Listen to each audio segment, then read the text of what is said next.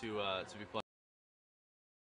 playing this guy. Dean he's I mean, I read the scripts and the lines that he's got, I just laugh out loud. I'm like, oh man. So now it's just like up to me as an actor to do this justice, you know, what's on paper, and it's, you know, it's going to be a lot of fun playing him, and I get to use that part of myself that I kind of keep in you know, and I don't really let it out a lot. You know, the kind of the cocky swagger and the, you know, the devil may care, and you know, just that overabundance of confidence and stuff. And this guy's got it. I mean, he can walk into anywhere and he can step up to any guy. He's not afraid of anybody. He can swoon any girl, and it's like he's a little superhuman himself, I think.